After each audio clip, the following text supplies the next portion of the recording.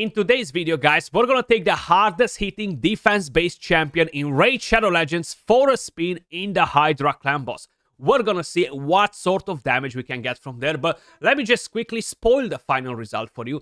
I'm gonna show you how to get over 1 billion damage in Hydra clan boss on Nightmare difficulty.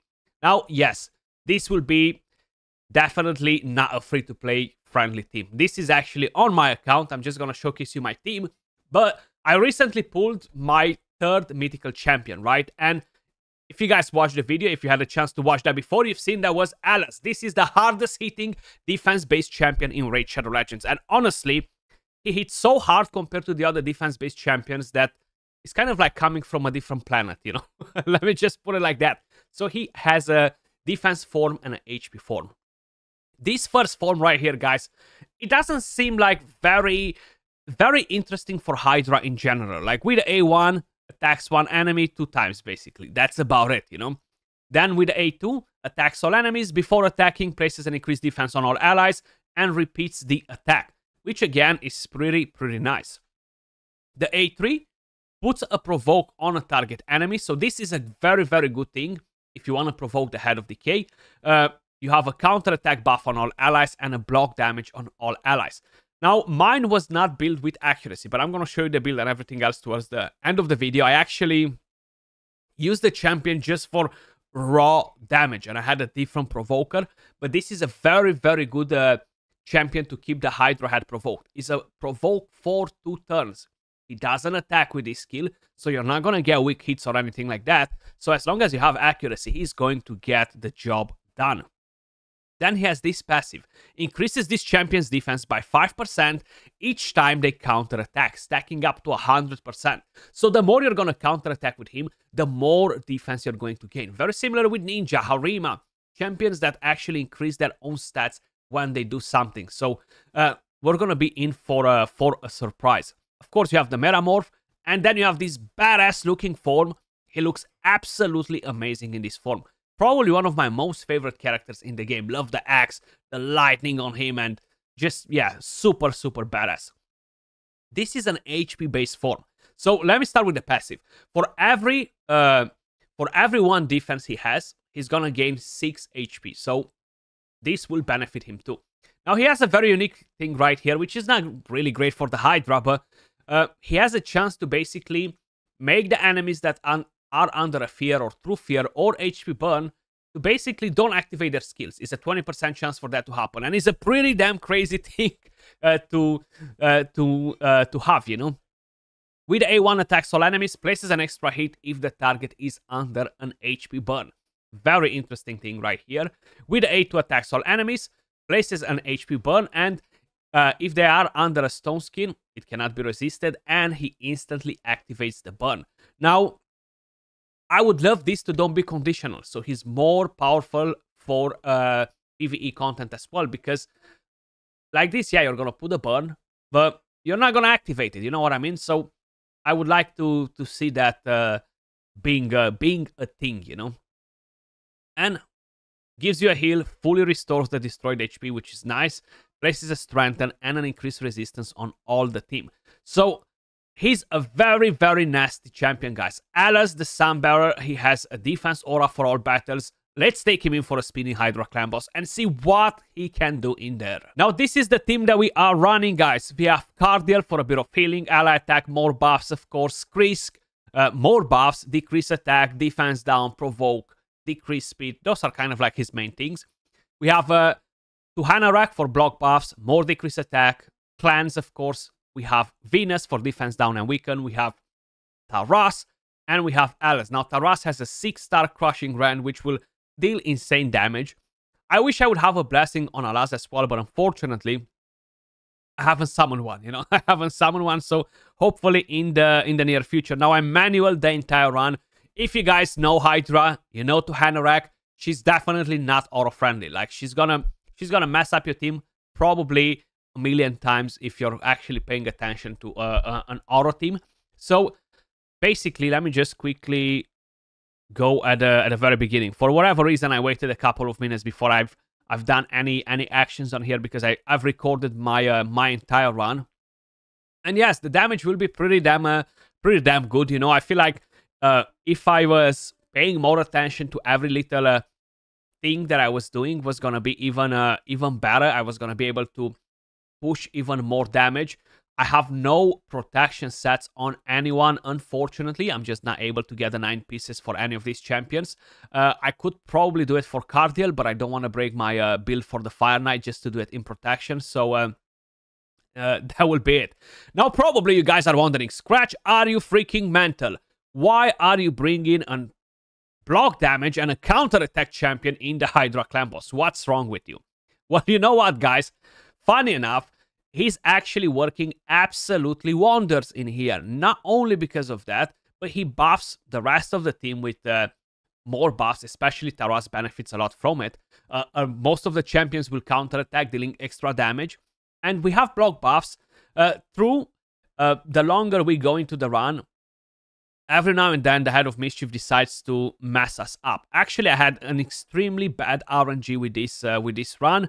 I was getting resisted at the wrong time with a Provoke, or I was getting resisted at the wrong time with a block buff. So the Head of Mischief kind of like stole at least 200 million damage from this team, I would say. Easily 200 million. So it's definitely a lot of room for improvement in here. Now, I could have maximized the damage on Alaz even more.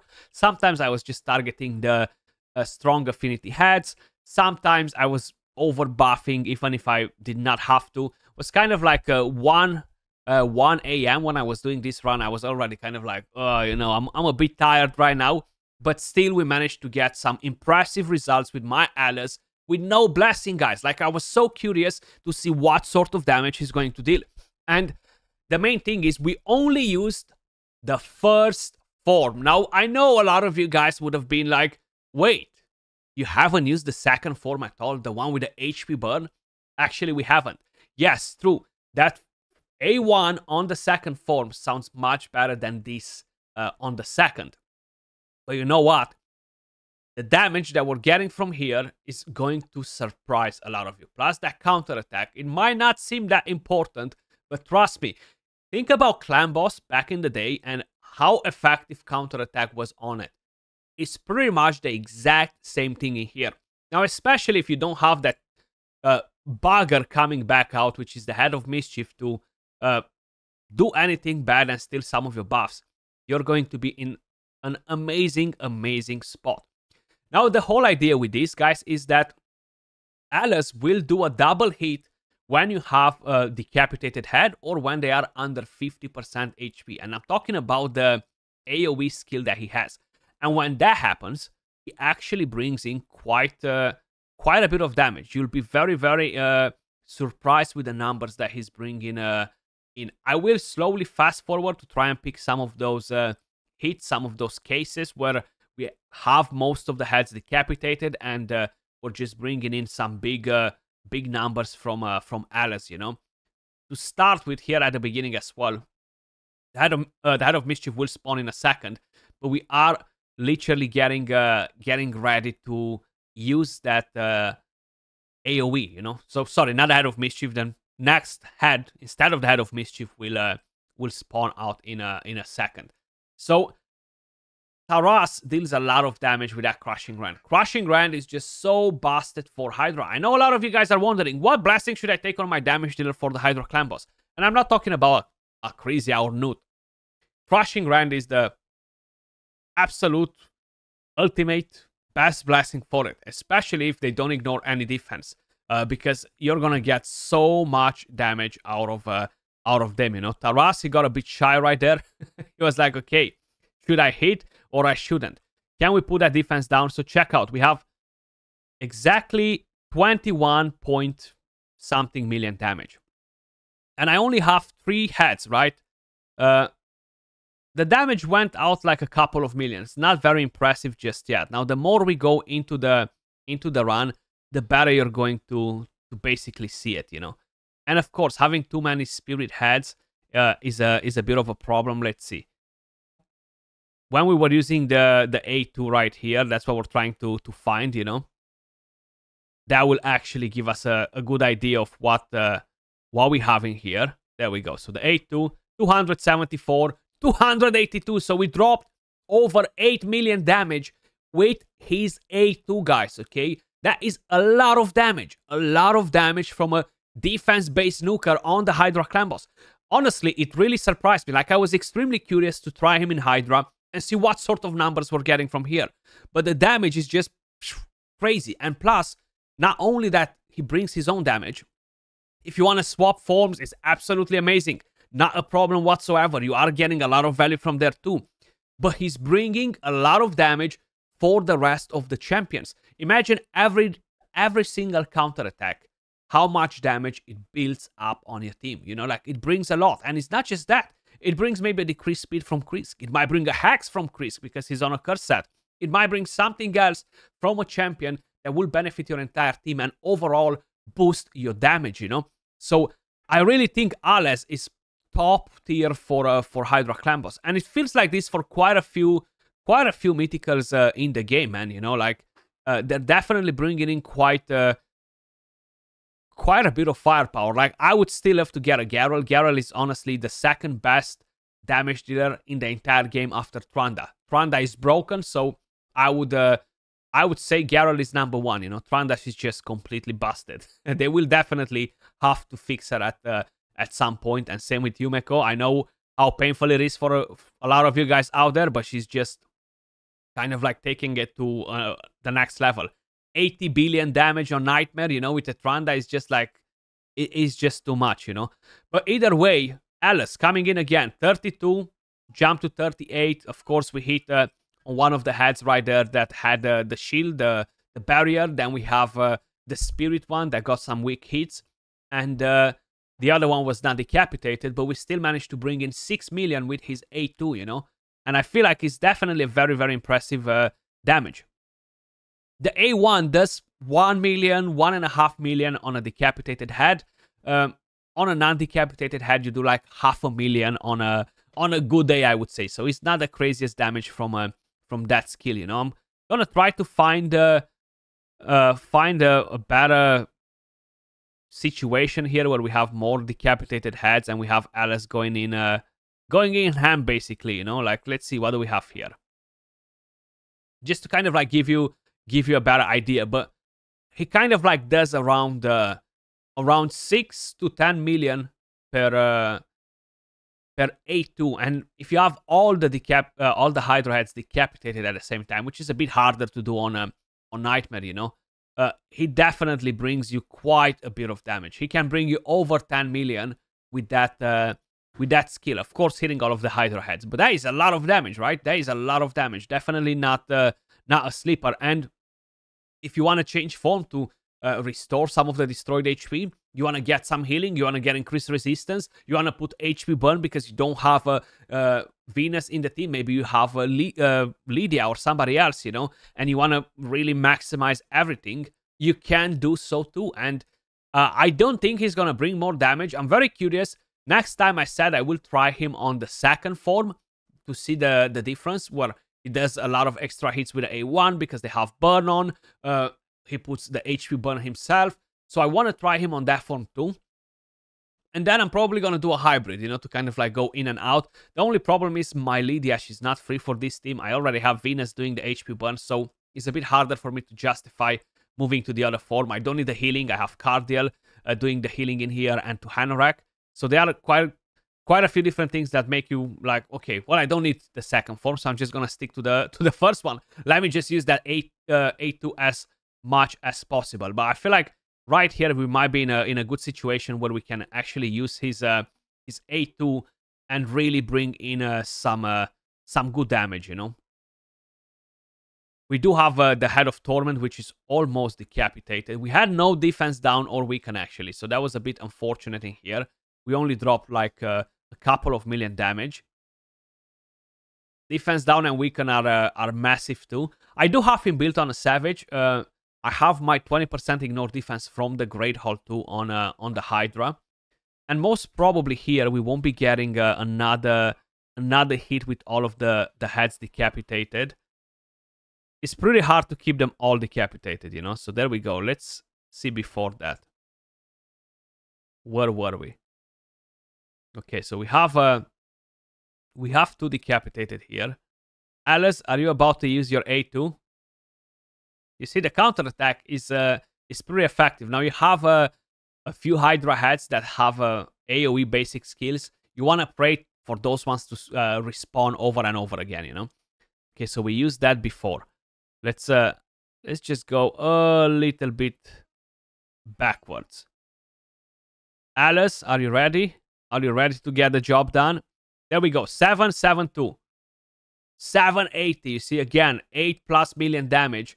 And we had 1 head standing, which did not got a double hit. Or even if it got a double hit, it doesn't really make a massive difference. That reduces our AoE damage too. So I just kind of like wanted to show you how nice Alaz is for the Hydra, because I was very curious myself if it's worth using Alaz in the Hydra. I had no idea, you know, so probably a lot of you guys might be wondering the same. And I just want to make sure you guys are not missing out, because he's absolutely amazing in the Hydra clan boss. Like, look at that.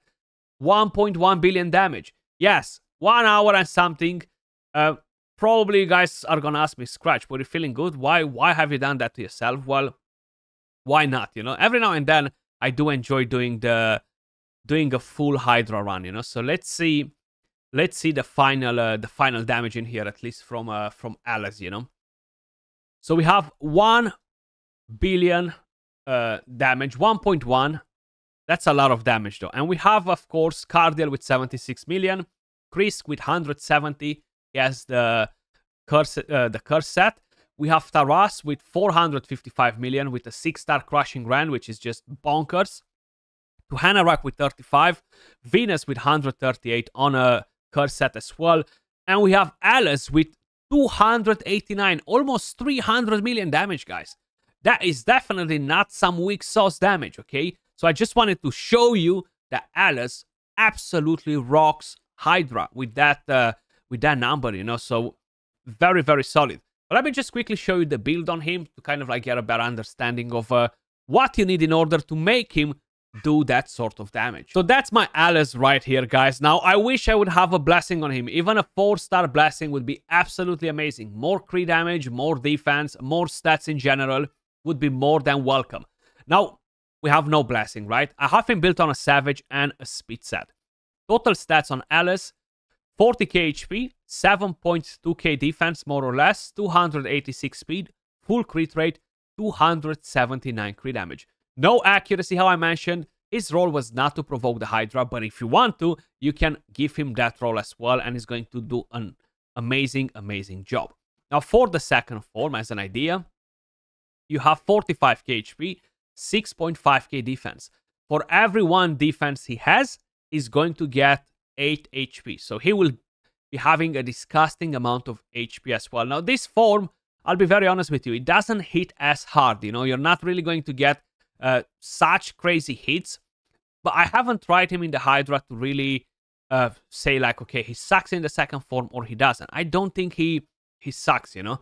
Now, if I would have a blessing, okay, I would personally pick, of course, what is it? The Incinerate. And that will be mainly for Arena. It will help him with the HP burn versus Stone Skin. Will be nice, right? 4-star gives you a lot of crit damage, 45 crit damage. You get 750 defense. You're getting a lot of stats on this champion from here, you know.